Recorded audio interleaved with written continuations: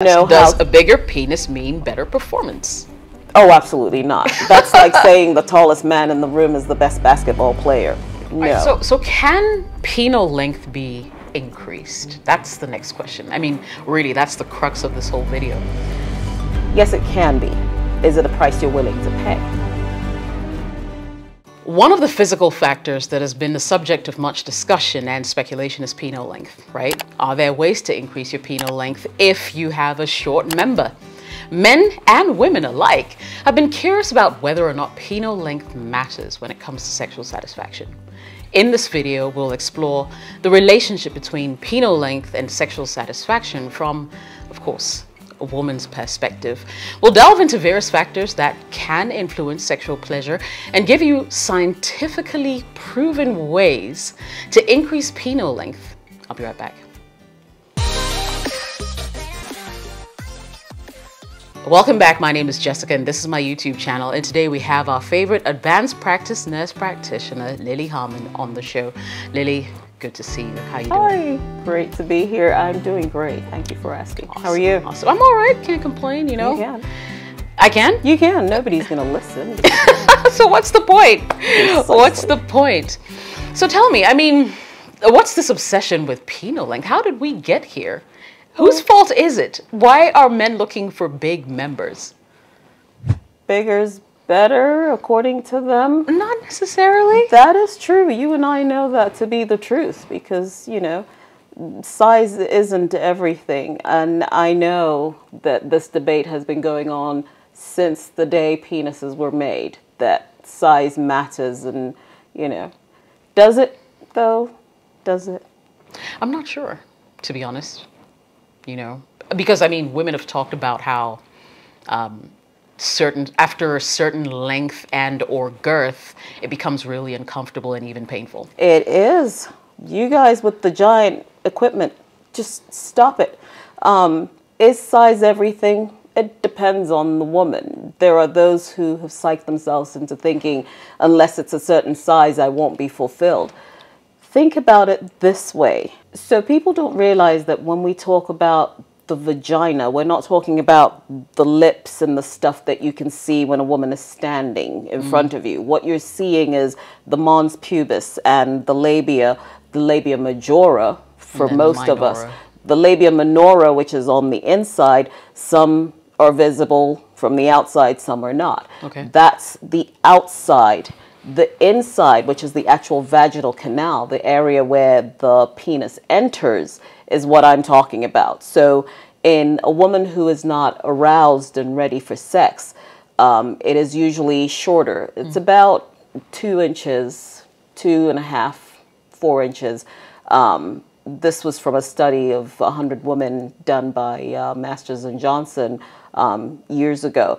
But this is a woman who's not aroused. Now, that area of a woman is actually pretty elastic because think about it. Babies come out of that area. So it's pretty elastic. It's pretty mobile. It gives. It moves around in certain times. Right.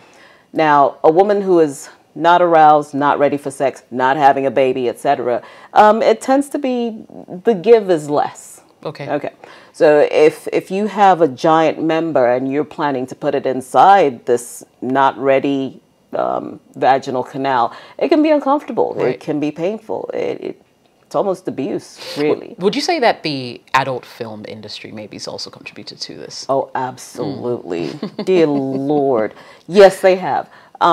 They have not done us any favors in getting us to think that we should look a certain way or behave a certain way during the act. The adult film industry has really messed with reality, as it were. Right.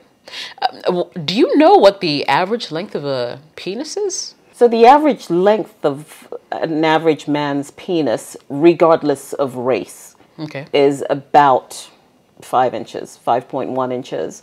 It ranges anywhere from, it can be between, let's say between 3 and 5 inches. Okay. Is normal. Right.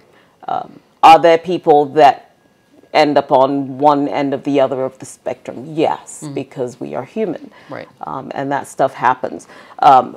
Having said that, the average of the inside of the woman's, the vaginal canal can go up to about 4.75 inches, let's say 5 for a max.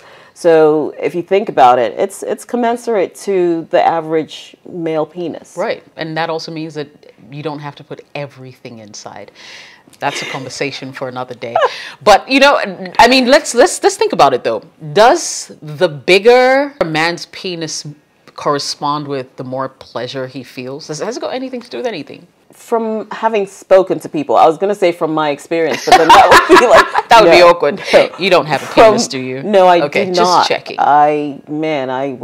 I've spoken with a lot of women in what I do, and there are women who feel like when they're filled up to bursting on the inside, it feels good. Okay. It's the perception, really. If that's what feels good to you, great.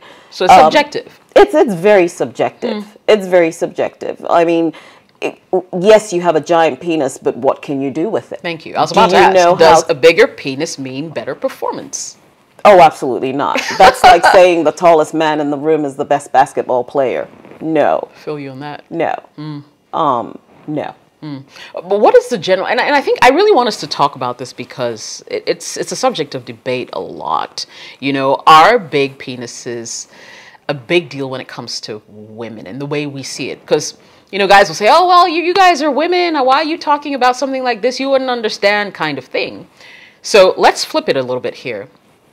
When it comes to women, do we really care what the size is when it comes to intimacy? If we're being really honest with ourselves, depending on what we want in whatever relationship we're in. So if you're in a kind of, if you're in a long-term relationship, if you're in a commitment with someone, that's not your biggest, you know, is the sex good? Yeah. Is it good because of the size of his member? If you're being honest, it's a no. Because when it comes to intimacy with women, it's a mind and body thing. We're not just this piece of meat on a bed. We come with a lot of emotions. So penetrative sex doesn't even have to happen for us to achieve some amount of satisfaction. So does size matter? I suppose it depends on the woman, but honestly, no. Yeah, I have to agree with you on that, you know, because you could, if you have a big member and you don't even know how to use it, you're just going to be an inconvenience. You're going to be a pain in the... Yes. Yes.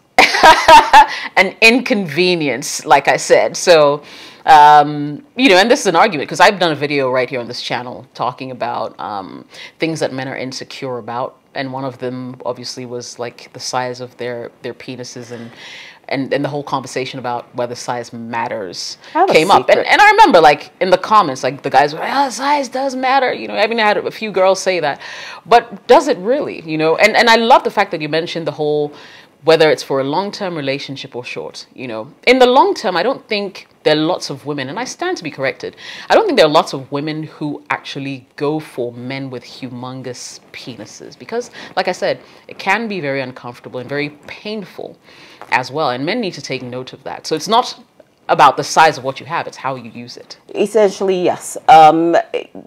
If it's not a, what's the name of that? If it's not just a Netflix and chill kind of relationship, right, a lot of women will avoid that in the long term because we don't always feel like it. And on days you don't feel like it, who wants that kind of assault on their body, really? So, yeah, if you're hitting it and quitting, so I don't know, you probably wouldn't see them again. For experience purposes or whatever, and I'm not condoning...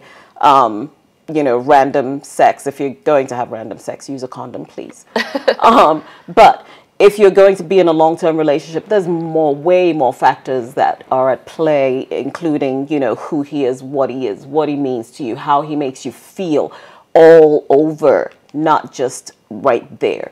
Yes, that matters because if it's something you're going to live with for the rest of your life, then you want to make sure, you know, yeah, it feels good and you're okay with it. Right. But does it have to be huge? No. You want a man who knows what he's doing. with what he has, regardless of the size of it. You want to know that he knows what he's doing with what he has. And, you know, there's multiple things you can do to get pleasure. Right. All right. So can penile length be increased? That's the next question. I mean, really, that's the crux of this whole video. Yes, it can be. Is it a price you're willing to pay? Why? How? I mean, how difficult is it? And by price, I don't just mean monetary, but there are three that come to mind that have been spoken about. One of them is the vacuum system that it's on sale out there. But there's the vacuum system. Does it work? It's subjective at best, this vacuum system. And you can go and look it up. It's basically like a pump type thing that you apply to your genitals and you pump it, and it's supposed to create that elongation. Does it sustain itself? No. Interesting. So what? As soon as the vacuum comes off, it goes back to normal? Pretty much. Interesting. Okay. So the second is a surgical move, which essentially all it actually does is cut. There's a ligament, and you can go and look this up because I'm not a urologist, but this is in the literature, where they cut a specific ligament that then causes your penis to hang a little lower, giving the appearance of length. Does that work for everyone?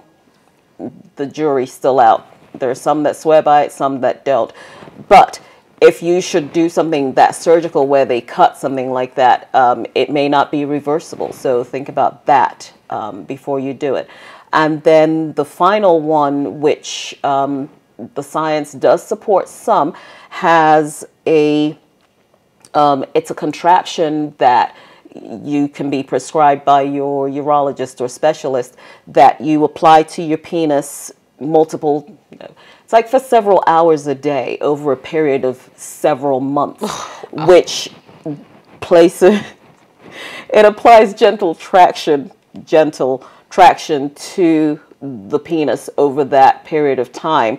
And it's literally just stretching the member out. Is it comfortable? I will never know. Does it work? It's been proven to add about 2 centimeters to the length of the penis. For just not even inches, not even 2 inches, centimeters?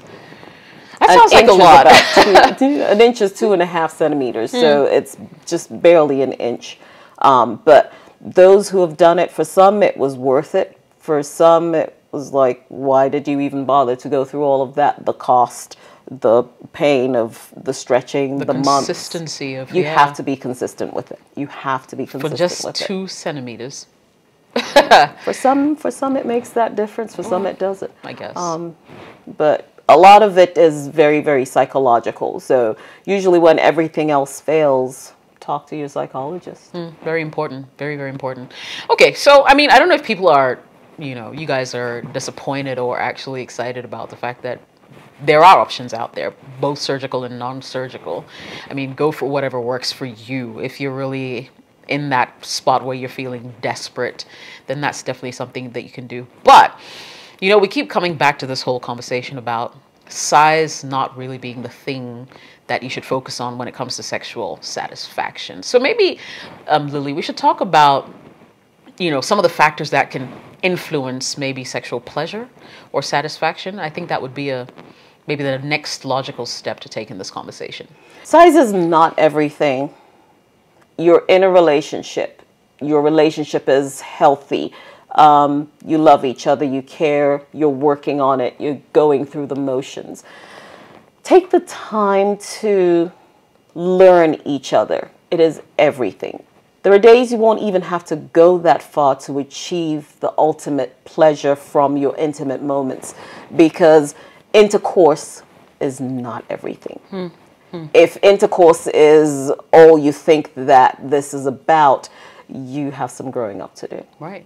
Yeah. I mean, emotional connection is really important as well. Emotional connection is massive. If you are with your best friend, if you guys are in a good place, sex or intimacy then becomes, you know, one of those things.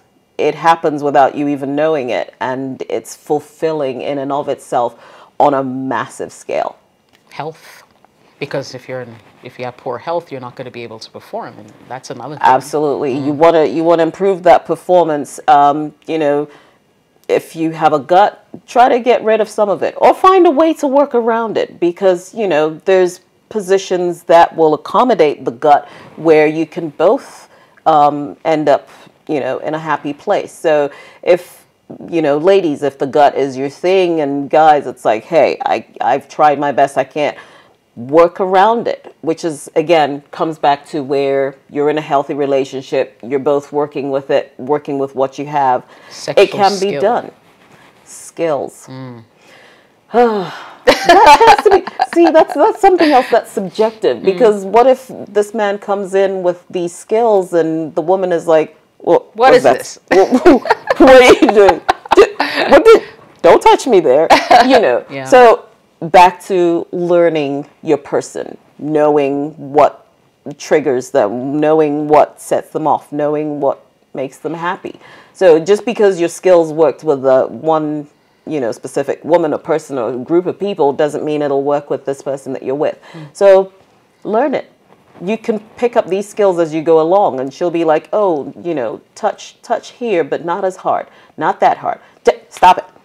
You can have a safe back word. it up. I was going to say pineapple. I've been told not to say pineapple. I don't know why. But yeah, it takes work. You know, there's no one fix for everything, and there's no one size is what it is.